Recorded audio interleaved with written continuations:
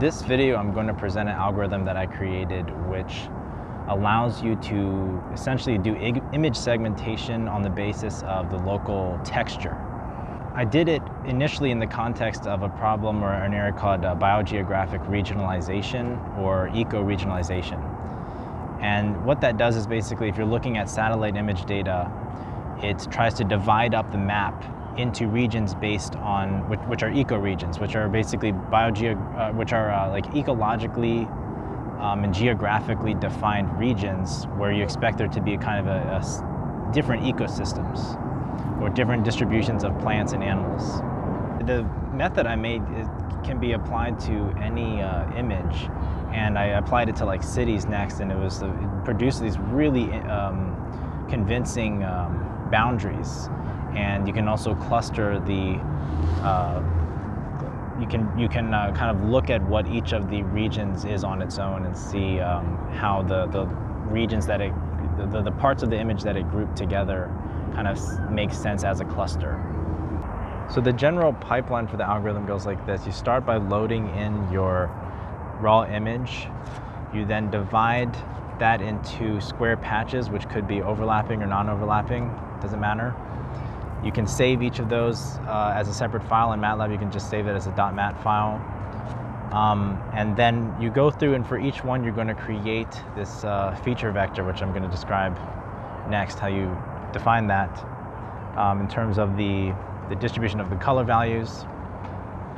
And then you basically, once you have your set of these feature vectors, you just, in the simplest way, you can just go and cluster them at that point. And then after clustering them, you get a unique, you get a cluster ID for each vector, and you then map those cluster IDs back onto the image. And then finally, you do a smoothing procedure. You do like a noise reduction, because oftentimes it's going to be very noisy when you map it back. And that's basically it. So the problem that I was trying to solve in terms of creating these feature vectors was, how can I create a distribution so for each patch, I want to know what colors are in that little patch. So the problem is, how do you discretize colors into a palette where and then what you can do for each patch is that you measure the frequency of that color in that patch. And ultimately what I did was to create a histogram of 100 different colors, and I measured the frequency of that color, of each of these 100 colors in each patch. So the vector becomes a 100-dimensional feature vector, which is normalized to be like a probability distribution over these discrete colors. And so the problem is, how do you create a discrete color? The data is in terms of just a list of these three element vectors, the RGB vectors. And from that, we want to, creating a color, a discrete color palette, comes down to basically dividing up the RGB color space, which is 0 to 1 along each of the 3 axes, and dividing that into volume defined regions. And so the first way I had tried was basically to just do a rectangular lattice type of division of the RGB space, where you just have m divisions along each axis, so you have a total of m cubed possible boxes, and each little local cube inside the lattice would be one color. And so, okay, so under that assumption, what you would do is then measure the amount of pixels. For your patch, you have I called it a R by R pixels in that, or little RGB vectors in that patch, and then how many of those fall into each of these cubes, each of these m cubed cubes.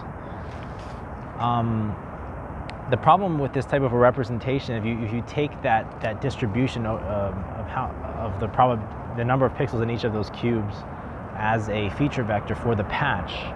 The problem is that you have a lot of these cubes which will end up having nothing in them, so it's a lot of wasted features. And you can see from the distribution of actual plotting in RGB space, like over the full image, the original raw image, that there's a lot of empty space. So there's a lot of colors that just don't even exist in this image. So I realized eventually that a more efficient representation of what colors were in a patch would be if you had the bins based on, overlaid on that particular pixel color manifold. So what I did was I did k-means, and I allowed it to go and find 100 different centers. The centers of each of these Voronoi regions that you get in k-means. And then each of these Voronoi regions, like a little volume at each of those points, became a bin. And so now you have a way which you're almost guaranteed to have at least some colors in the bins that you're using for your feature vector. So ultimately the feature vector just became this 100-dimensional vector, which in each component contains the normalized frequency of like how many pixels in that patch were in that particular color bin, which is again is the Voronoi region. For the next step, I just wanted to see what would happen if we clustered these feature vectors, and I was really, really amazed at what came out when you just these simple feature vectors based on the color distribution. What would it look like when you aggregated all of the patches together? And it really produced a fascinating. You can really see the similarity among those groups that it produced, and I did a bunch of experiments, which I'm not going to go into, about just changing the parameters of my algorithm to try to, or changing the number of clusters to try to improve the clusters that I got. Overall, they all looked pretty much the same, which was really, really good. And I did the same thing actually using slightly different feature vectors, but still it works the same if you use color only, these color distribution vectors alone. But I did the same thing on these satellite images of the city in Phoenix, and it was perhaps even more impressive here, the similarities that you get intra-cluster.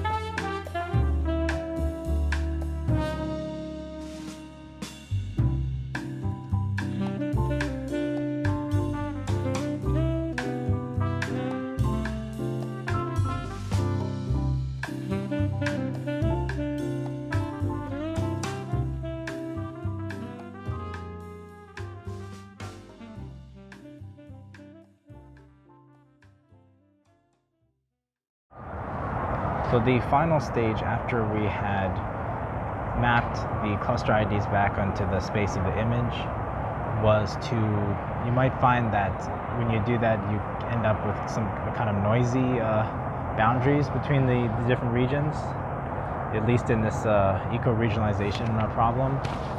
And what I did to kind of improve that was just apply this algorithm which does denoising, or like smoothing.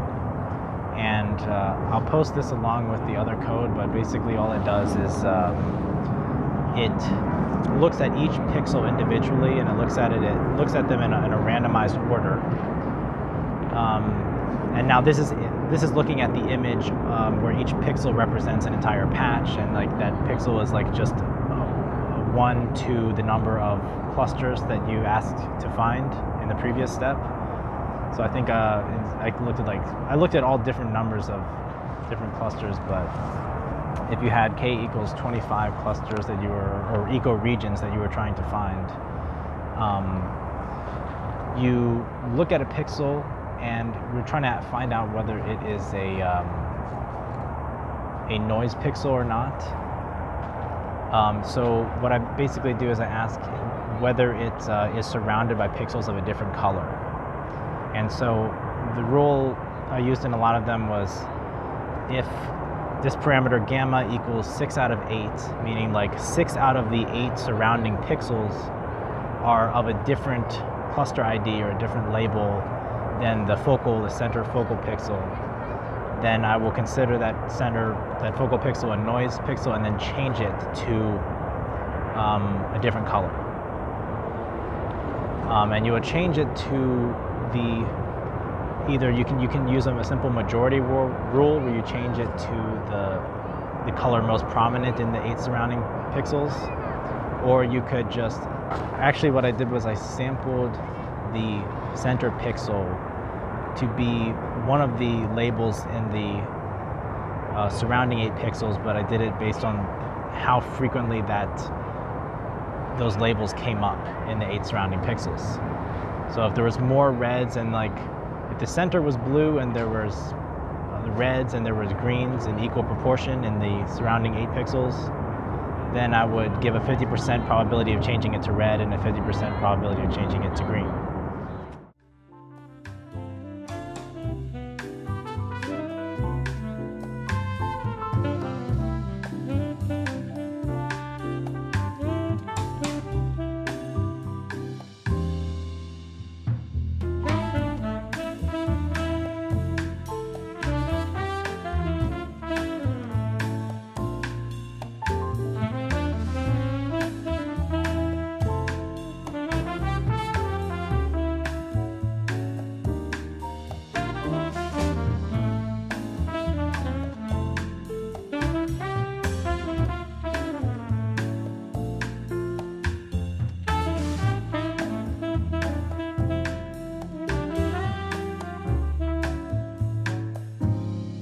So that about wraps it up. I had done this project actually a couple years ago, but it was one of the favorite things that I've done just because it produced such a beautiful result and it's really widely applicable for looking at textures and images.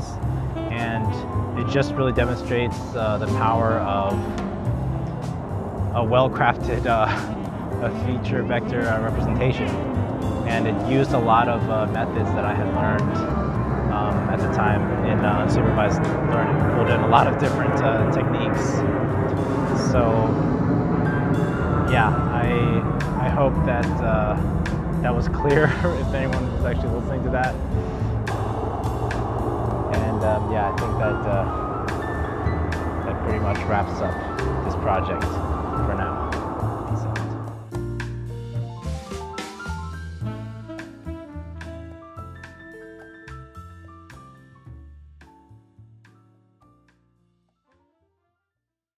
Your testicles got ensnared in the fly of your underwear, which acted like a noose, and it caused scrotal hematoma and contusion. Oh, what? Twisted balls. Huh? In layman's terms, yes, but it's not as bad as it sounds. It's a bruising, which will probably last about a week or so. But I would definitely recommend switching to a style of underwear with no fly. No fly zone? Is that what you're telling me? No fly zone. That's a popular brand. I'm not wearing that underwear. Okay? You got to do it, man. You got long balls, Larry. Long balls. You got long-ass balls. I've got long balls? Doctor, you seen his balls, right? Would you say my balls were unusually long? They're a bit more distended than the average testicles. You got long-ass balls, Larry. Long ball, Larry.